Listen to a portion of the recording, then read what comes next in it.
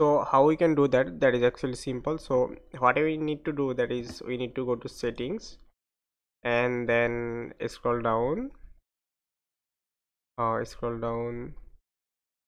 and here we can see custom background, and here we can see image URL option.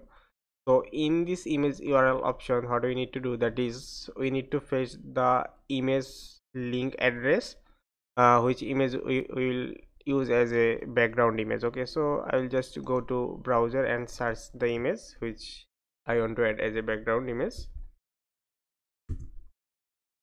So just click images, and for example I will choose that image, and this image looks like more aesthetic. So here actually what we need to do, just right click of mouse and then copy image link. So just click here, and then we'll again back a Monkeytype.